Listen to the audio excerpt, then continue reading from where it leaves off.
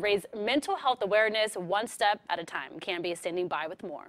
Good morning. Yes, we're with a family who knows too well about this. Josh, Kaylin, and Michelle. And you guys, we have a picture of JJ. And you guys will be at Monterey Trail High School today doing a walk for awareness. That's going to start at 1 o'clock. So let's talk about some of the things that you're going to be introducing at this walk. Because it's not just the walking around. It's really about the raising awareness. Yes, we have a bunch of different organizations that are going to be out. We have motivational speaker Kevin Bracey is going to be there. We have 92.5 The Breeze. They're going to be there as well. And it's just a bunch of little booths giving different resources and, you know, help for those that are needing them. So it's a bunch of free information. Now, your son died 3 years ago in February, and this is the second time that you have done something like this.